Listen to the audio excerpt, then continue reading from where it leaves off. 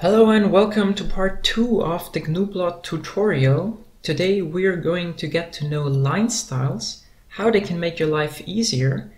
We're going to improve our plot from last time, make it a little prettier, and I'm going to end the video on some remarks about the PNG terminal. So first of all, line styles. In the official gnuplot manual it says, a line style is a temporary association of properties line color, line width, dash type, and point type.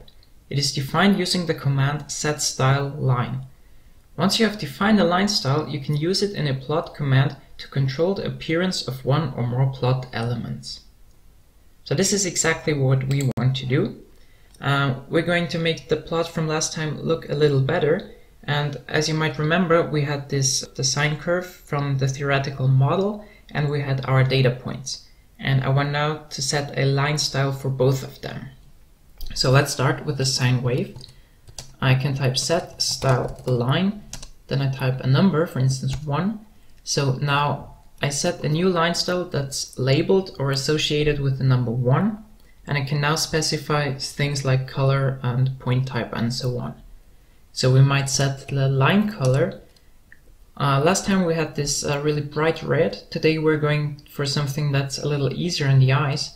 So I can go RGB, quotation marks, hashtag, and now I can type a hex code of some color. So I can, for instance, go 8B0000, and that should be a dark red. And I go line width 2. And that concludes my line style number 1. I go setStyleLine once more, setStyleLine 2. Let's define a new line style with line color 0, with point type 7, and PS means point size. Didn't use this last time, but now I want to make my points a little smaller. So relative to the default option, I want my point size to be 0.9. So now we defined these line styles. If you ever forget them, you can just type show style line and it shows the user defined line styles. So we see number 1 is line color RGB, and it automatically identified this as dark red. Line width 2, and well, these are just the default options. And line style 2 is line color 0, point size 0.9, point type 7, and the default options. And now we can plot our graph from last time using these line styles. So I type P for plot, sine of x, line style 1, and title theory again. And then I type my data file. I can just write data and then use the tab keys to scroll through all data files in my working directory that start with data, so 2 in this case. I can scroll through them and select the appropriate one and save a little typing work. We're going to use this using command again to get the error bars scaled by a factor of 1000 as we did last time.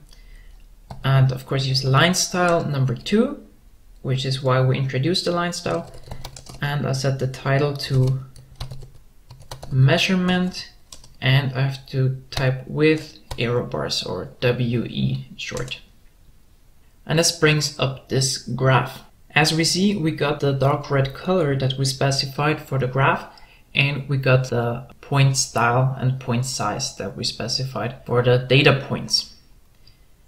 Next thing I want to do is I want to move the legend, the key that's up here, around a little bit, say to the bottom left, for example. First I need to make some room for that, so I'm going to set my Y range from -2 to 2 real quick. That should free up some space, yep. And I just go set key bottom left, and I can type box, so it draws a nice little box around the key. Let's replot, and we see the key is at the bottom left and there's a box drawn around it.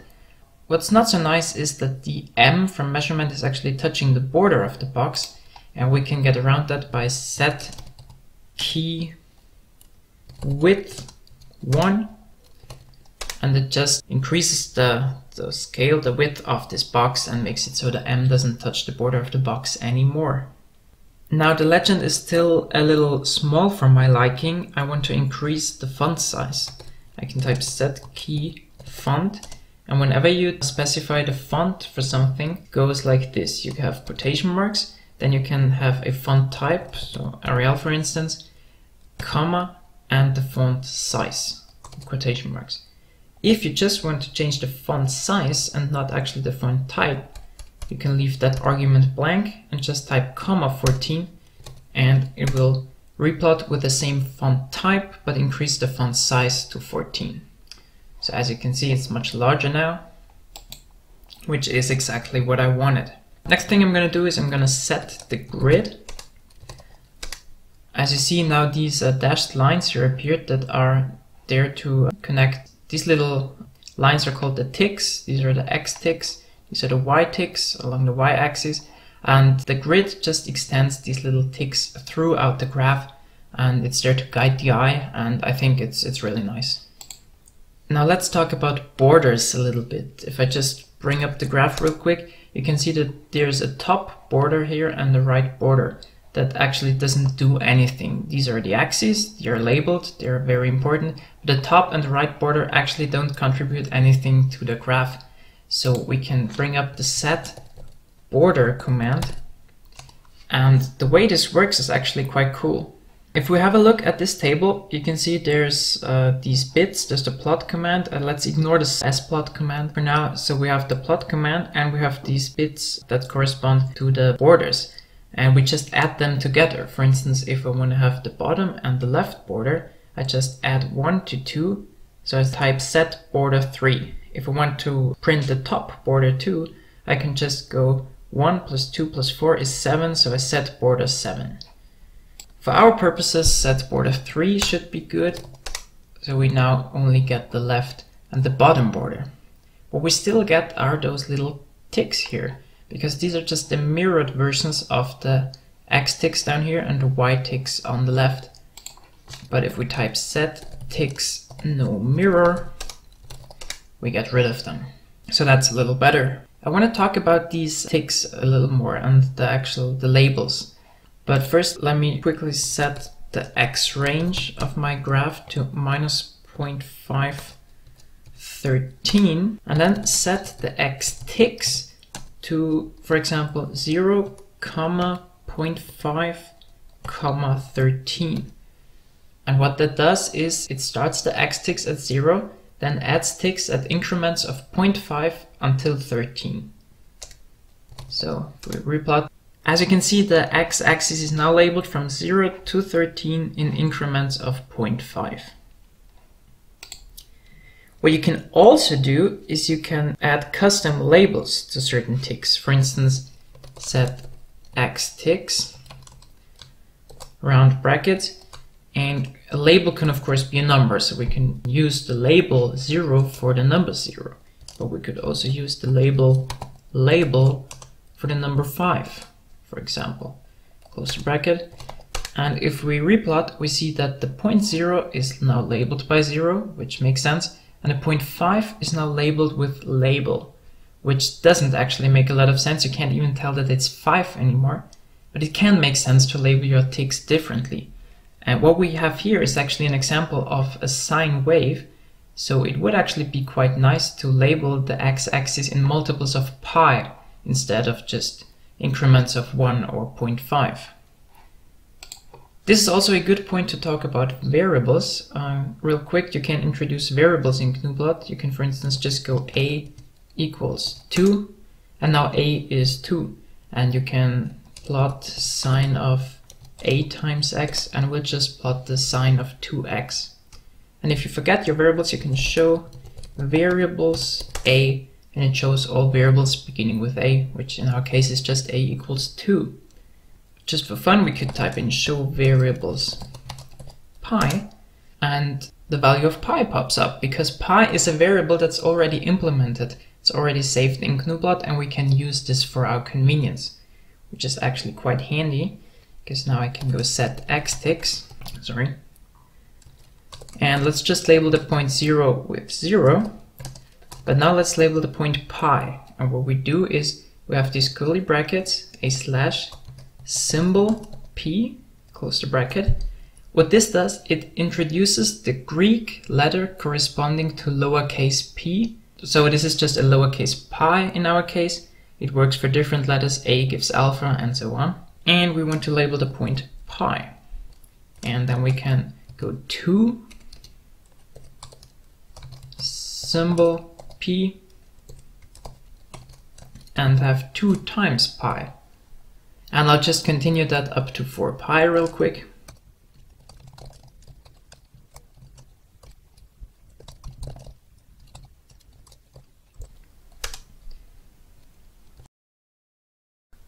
And if we replot that, we see that our x-axis is now labeled with 0, pi, 2 pi, 3 pi, and 4 pi, which is very convenient for these kinds of plots. I might want to bring up the size of these ticks a little. They're kind of small. You can just set tics scale 1.5. If you only want to scale the x ticks, you can go set x ticks scale or set y ticks scale. And as you can see, they're now a little longer. And the border is still a little thin in my opinion, so we might want to set border line width 2, and it gives a little thicker border.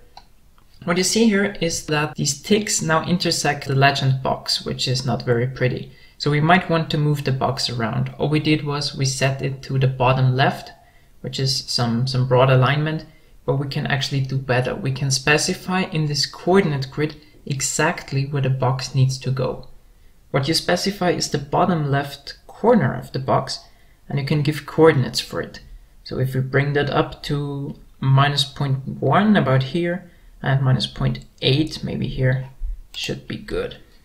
So I go set key at -0.1, -1.8, and I move the key over there. It looks much better now. Now what's still a little small is the labels of the ticks. So as we did before, we can use this font command. So this time it's set tics font and bring this up to 14 as well. So it's a little bigger now. And as you should always do, we want to label our axes. So set x label. Let's use T over S again. And let's make it size 16. Set Y label. Show water level in meters again. Font, bring this up to 16 as well. So you see the labels for the axes are now there. They're quite large as I wanted it. What you see here is that we went kind of lucky. This minus sign from the -0.5 almost touched one of these words. It's kind of lucky that it's between the words. But it can happen that these labels can touch the numbers from your axis, and it's not really pretty.